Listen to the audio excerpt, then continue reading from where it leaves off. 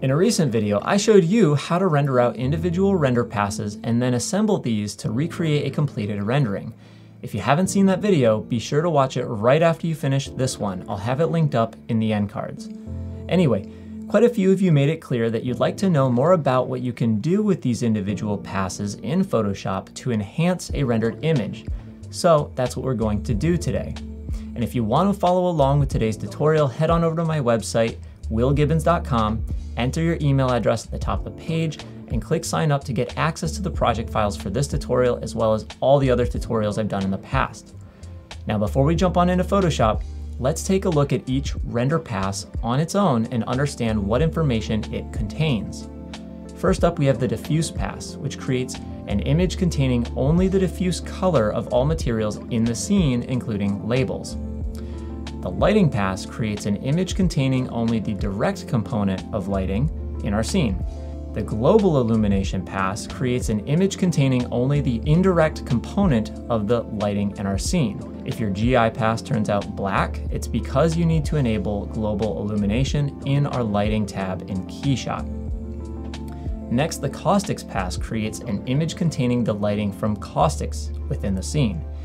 If your caustics pass also turns out black, it's either because you've not enabled caustics in the lighting tab in KeyShot, or there are no materials within your scene that result in caustics being rendered. The raw pass just creates an image without any image styles applied to it. The reflection pass creates an image containing the reflections of all reflective materials within your scene. The refraction pass creates an image containing the refractions of all refractive materials within your scene.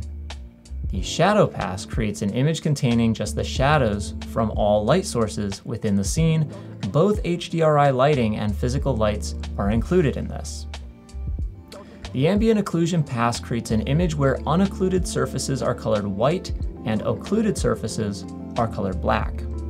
The clown pass creates an image where each material is displayed as a flat color for easy selection and masking in an image editor like Photoshop or a compositor.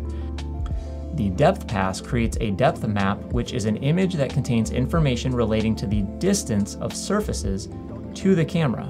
The normals pass creates an image where each pixel represents the geometry's orientation using the surface normals within the scene. So now that we have all these passes, what could we possibly do with them? The reason I didn't want to make this video, honestly, is because there are no right or wrong ways to use these passes. And since your final rendering produced by KeyShot already contains the information from each of these passes, you shouldn't need to use render passes.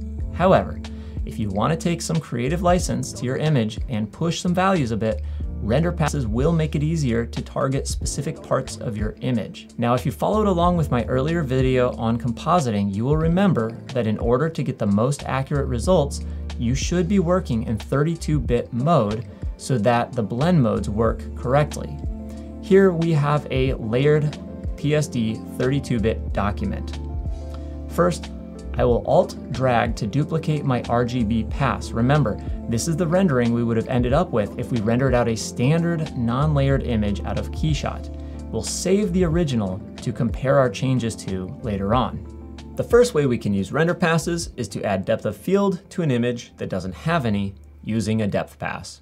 Now I have to say, I believe the depth of field produced by KeyShot is both more accurate and better looking than adding it in post. However, we can still take our depth pass and use it to create a focal point and depth of field in our image that was rendered without depth of field. Now the depth pass needs to be tone mapped before we can actually use it.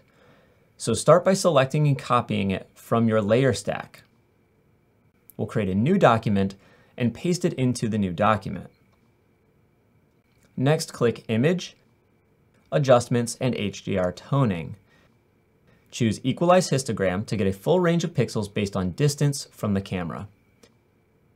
Next, copy the entire image and return to the first document. You'll click on the Channels tab and create a new channel and paste the depth pass into it. To actually apply our depth of field though, we need to convert our 32-bit document into a 16-bit document. To do this, we'll go to Image, Mode, 16 bits per channel. When given the option, choose to not merge the document. This will leave our individual render passes still available. Now understand that anytime you convert to a lower bit depth, information will be discarded, and this can create a slight shift in the appearance of different layers. That's why I recommend doing all your compositing before this step, and then merge down the composited layers to a single image. This will give you an image to continue editing in 16-bit mode without ruining the result of your composite. Okay, back to the depth of field. Next, we will select Filter, Blur, then Lens Blur. At this point, you should see Alpha 1 as the depth map source. This means it's using the depth pass that we pasted into the alpha channel to decide what parts of our image are closer to the camera. Now we can adjust the iris radius if we need to increase the strength of the blur or to decrease it. Then click the part of your image that you want to be in focus. As you click around, the image should update to create different focal points. Experiment with the settings to find the look that you like, and then click OK when you're finished. The second way we can use render passes is to add or subtract an effect to our main image. Now, in order to access all the blend modes, your document must be in 16-bit depth mode. I used the depth pass example first, since a depth pass has to be in 32-bit mode before we tone mapped it. However, in order to actually apply the depth of field to our image, we had to convert our main document to 16-bit working mode. This is where working in Photoshop becomes very annoying, as it's not actually built to fully support a 32-bit workflow. Since our main document is now in 16-bit mode, we have access to all the blend modes. So we're going to use the reflection pass to add and subtract reflected light from our main RGB pass. I'll drag the duplicate RGB pass to the top of the layer stack and then drag the reflection pass on top of that. Once I set the blend mode of the reflection pass to linear dodge add, you will see the image get brighter. Now, if we wanted to subtract reflected light from the duplicate RGB pass instead of adding light to it, we use a different blend mode called linear burn. And essentially, you can follow this method of adding or subtracting attributes from your image by grabbing any corresponding render pass, placing it above your image, and then setting the blend mode to either linear dodge add or linear burn in order to add or subtract that effect.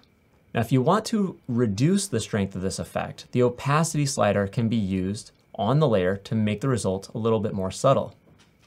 The third way we can use render passes is to make selections. You're probably already familiar with the magic wand selection tool and the clown pass, which makes it easy to make a selection of a specific part of your image. Now, I like to make this a little bit less destructive by using layer masks and adjustment layers. To make a layer mask, we'll use the magic wand tool and the clown pass to make a selection. Then turn off the clown pass and select our image. Click on the layer mask button below the layer stack to turn that selection into a layer mask. The white area of the mask is visible and the black area is invisible. I'll undo that with Ctrl Z and then add an adjustment layer for exposure above my image. Automatically, the layer mask is applied, and you can see when I change the exposure, the effect is only applied to the area within the layer mask. So what's great about this is that the mask can also be edited. Hold Alt and click on the layer mask icon, and then you can use your paintbrush to paint white pixels on the mask. Alt-click the layer mask icon again to get out of that preview mode and see the effects that are now applied to the area we just painted. Now, the fourth way we can use render passes is to make lighting changes to a scene. We'll use the normals pass to brighten the light coming from one side of our scene. Go ahead and turn on the normals pass and make sure the layer is selected. Go to Select, then Color Range, and use the eyedropper tool to select a color that corresponds to the direction you wish to light from. Adjust the fuzziness slider as needed to dial in our selection. Click OK. Then select your image from the layer stack and add an exposure adjustment layer above it. Once again, a layer mask is automatically applied from our selection. We use the Color Range Select tool. We can easily blur this layer mask if needed to soften the effect. So the fifth and final way I like to use render passes is to stylize an image to make it easier to read on screen. Now the ambient occlusion pass creates dark shaded areas where two or more surfaces meet. It's not a shadow pass though, since it's not directional and it's not affected by light sources. With this pass, we can set its blend mode to multiply to add contrast to crevices or areas where two surfaces come together. This can be useful for making small details more legible when viewing an image at a lower resolution, or on, say, an e-commerce website or a mobile device. Now, as I mentioned earlier on, there are so many ways to use render passes, it's impossible for me to demonstrate all of them. Also, there's a lot I don't know about Photoshop, and other software could probably extend the use of these render passes even further.